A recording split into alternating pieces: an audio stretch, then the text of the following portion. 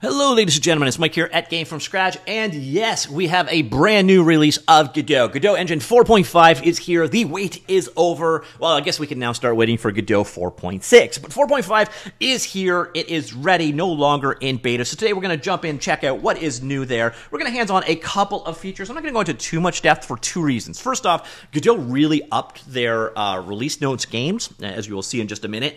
And then on top of that, I actually already did a video on the top 6 new features, in my humble opinion, in Godot 4.5. I recommend checking that one out for more hands-on. But what you see here, this is Godot 4.5, and you may notice I am using my Mac today. And there's a good reason behind that. One of the major new features is kind of an implementation on Mac, so we're going to start there. This is a demo environment, by the way, available in an ongoing bundle. I will have the links down below. There's also a couple of relevant humble bundles, including one of Godot 4 training materials, if you're interested, will also be linked down below. So check that one out later on. I will also have that link to that 6 best features in the article down below. So there's lots of stuff down below, but okay, back to this release. So what is this new special Mac feature? Well, there's the game window that was added in Godot 4.4, I think maybe. It might be earlier than that. And this one, it basically allows you to preview your game running like you could in the world of Unity for years. Now, it actually works on Mac. So now the embed window, they completely rewrote how this works. And the way they rewrote this actually is a superior way than this was implemented before. So it's also going to be ported over to the Windows platforms as well. This implementation for embedding the run window. By the way, you do have options of how it embeds here. So if you want to have that window float, if you're using multiple monitors or whatever, you can turn that on right there. Another new thing with this embedded game window here is they added the ability to mute. So if you have some sound effects going and you're interacting with your scene, you want to see how things work, you can now mute it so that you can keep your sanity. Now, the cool thing about the game window here is you can actually now also, with Godot 4.5, multi-select objects in the world. So I can go here, I click that guy, and then I click that guy.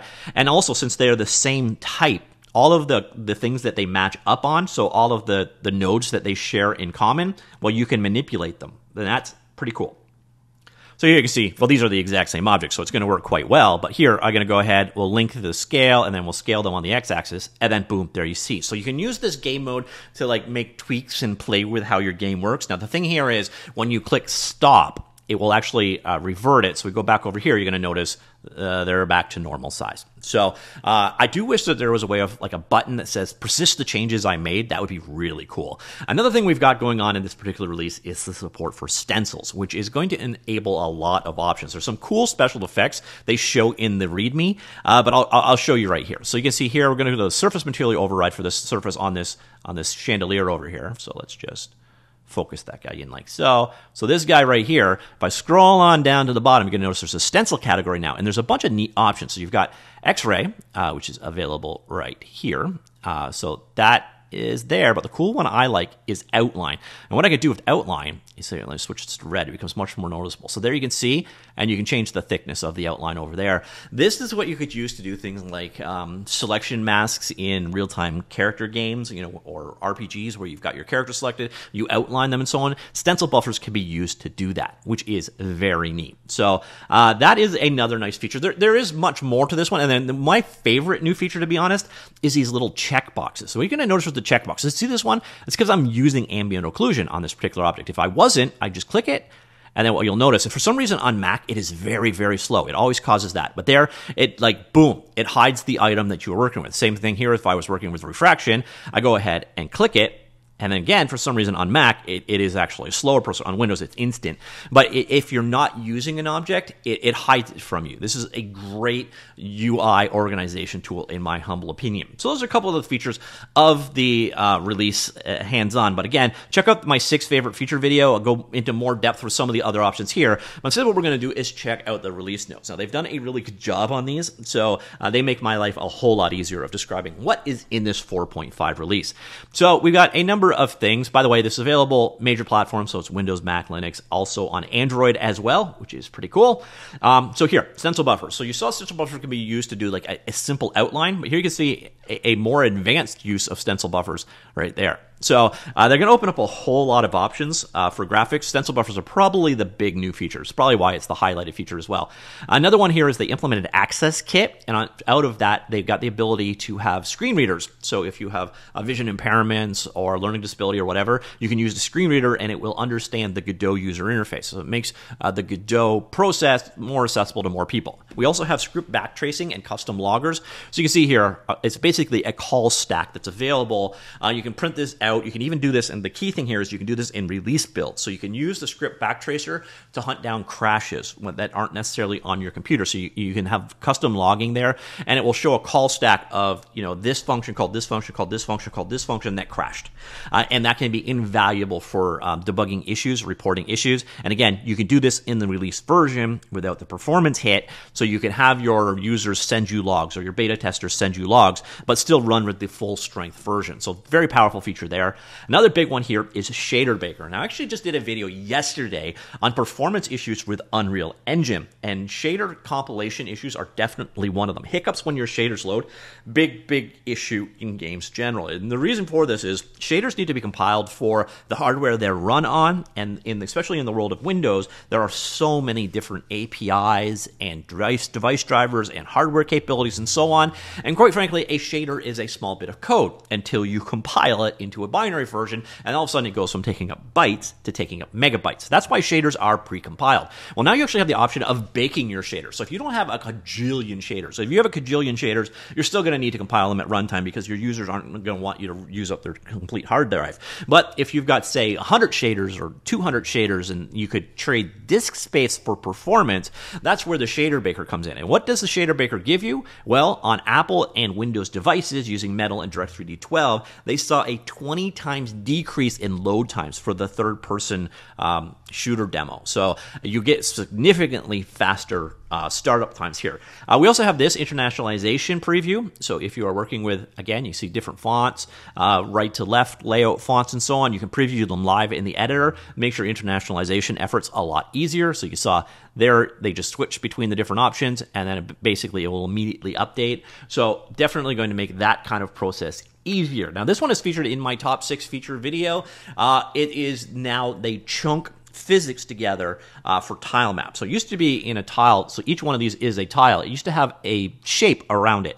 So now what you've got is the ability to do these compounded ones. And what it's done is it'll create a handful of polygons. So here you can see it's about 8 polygons instead of, 200. So it's going to make your physics collision detection so much faster. And it automatically takes care of making the smallest shape that will confine or will contain your tile maps automatically for you. So this is a huge speed benefit if you're using tile maps and physics together. And we've got some just core level stuff. So new duplicate deep method for these classes gives user full control over what gets duplicated or not. They also have project customized engine build setting changes. So 4.5 expands on what is detected. Not only does it detect classes, but it can now set correct build options. It also takes into account which classes are used by the project's GD extensions. And then on the editor side of things, as I mentioned earlier on, in the game window, you can now mute it. And even better, this now works on Mac, which if you're using a Mac, you will appreciate. On top of that, if you drag a resource in, it will automatically pop the UID out into the code. So you can see right there, if you want to use things by UID, a UID is now generated for every single asset in the Godot game engine. So it is a good and useful way of uniquely identifying assets. You can select multiple remote nodes at runtime. I demonstrated that in the game editor earlier when I changed the size of those different chandeliers. You can also change the language of your editor on demand. So if you're, this is a little niche because you're not going to be changing your editing language that often. This is like the language that the editor itself, like Godot's UI, is rendered in. But if you do that, you no longer need to restart it. This is nice from the GD script side of things. You can now export variables as variants. You can expose them to the inspector window that way, and then the person using it can automatically pick which type they want. So you can you select from the various different options that are available. So it gives you the ability to expose something out to the editor where what it is isn't necessarily that well defined. This also is potentially incredibly abusable. So do keep in mind, if you're using this, you should think, should this be a variant? because if you're going to expose it, you should probably define what it is. But if you can't define what it is ahead of time, you now have the ability to export out variants. And then again, toggleable inspector sections. This is lovely. I absolutely love this. It makes the UI so much cleaner. And then again, for some reason on Mac, it is sluggishly slow. It is not like that on Windows, so I don't know what's going on there. There is now also, if you're using a color value inside of your GD script, you click on the color, little square beside it, and you can actually manually pick it from a color picker option. Execute editor scripts using the command palette. So any named editor script files in your project now appear in the command palette, making it much easier to execute specific project scripts.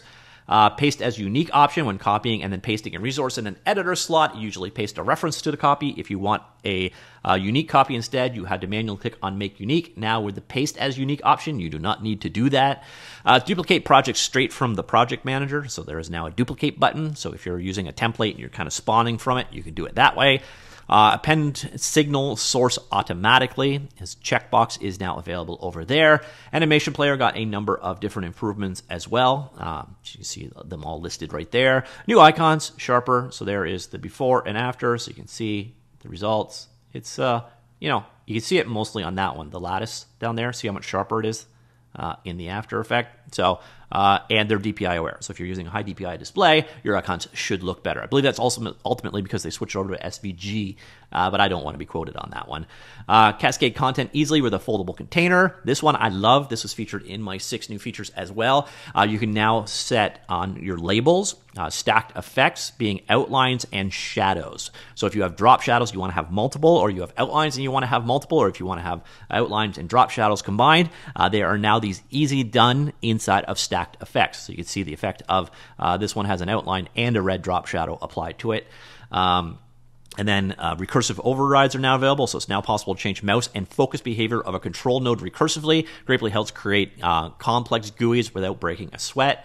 Added the required qualifier. When extended, some classes need some virtual methods to be overridden in order to work, but it wasn't always obvious in the documentation. So now they have required qualifier, which will come after the virtual where applicable. And then platforms, a number of changes there. So on Android, editor UI adapted for non-desktop users. So there are new, this touch actions panel will pop up. It makes it basically, if you're using Godot using a touch screen, better user interface support now there as well. Supports for 16 kilobyte pages, edge-to-edge support, and camera feed support on Android as well. Linux native Wayland. So if you've been waiting for Wayland, sub-window support is now there for Wayland.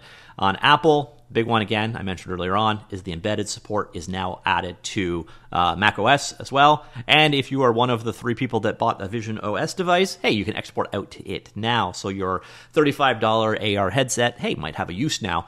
RC Edit is no longer needed, so you can modify metadata on the Windows. This is Windows only. You used to need to use a program called RC Edit to change that. Now you can do it without. And then if you're using the web, a big one here is they enabled, and I think this was a really small change with a really profound result, is they enabled WebAssembly SIMD, so single instruction, multiple, it's right here.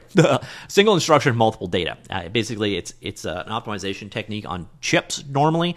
A technology that permits CPUs to do parallel computation, often speeding up the program as a whole. Starting with 4.5, you can expect your web games to run a bit more smoothly. Basically, they turn this on. You don't need to do anything. It should just make web games run faster because they added SIMD support on the scripting side of things. You can now load .NET directly from Android APKs, GD script. Variadic arguments are now available. So if you want, so you can see variadic arguments is basically a function that can take multiple undefined, it's normally called varargs, but because you see here it's got 1 parameter or 3 parameters or 5 parameters. You now have the support for it here, and you can see how it's implemented with this ... Basically, it's an array of parameters that can be passed in. Abstract classes and methods. So you can now declare GD script classes to be abstract. Declaring an abstract means that the class is not meant to be instantiated directly. Basically, it's normally a way of defining interfaces.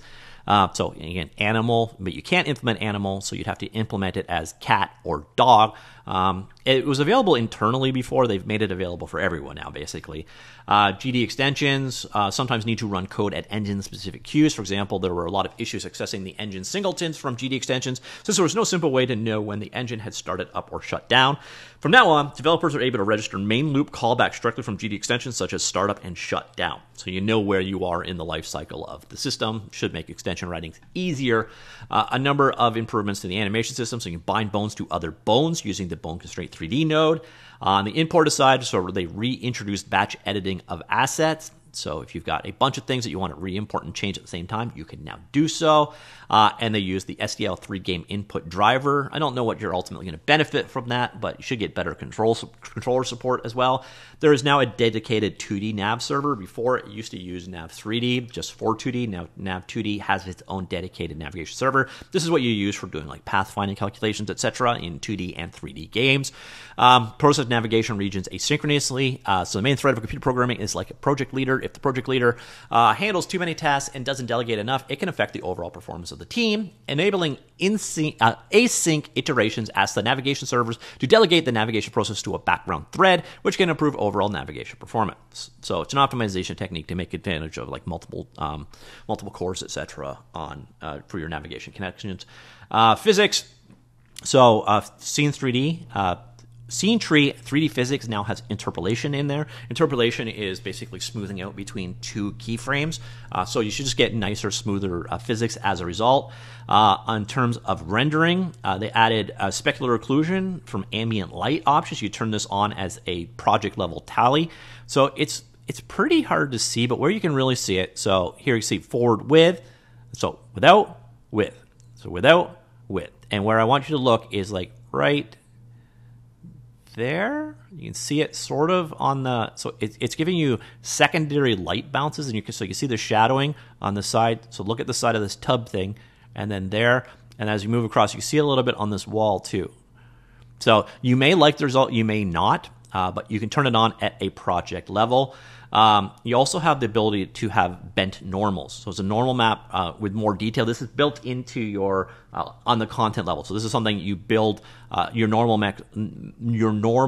mesh can have additional information encoded in it. And here you can see the results. So without, with. So again, look down here. So that's built into the normal map. More details available there as well. Again, you have to author this in your normal tool. This isn't something that just turning it on does something. It is something that is an asset level driven thing.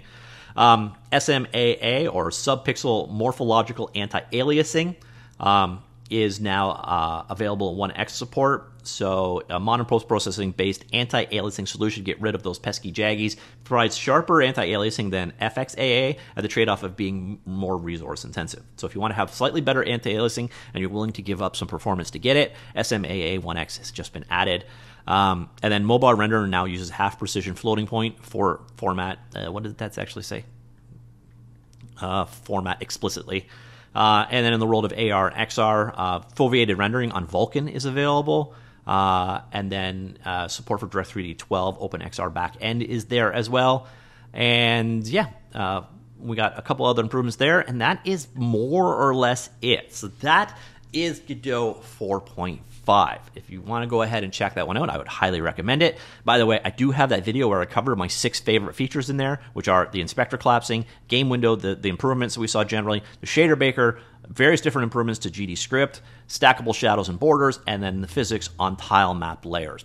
And then again, I mentioned earlier on, there is a training bundle available over on Humble. So if you were just picking up Godot 4.x and you're a little overwhelmed about where to start, this is a very comprehensive course from Zenva.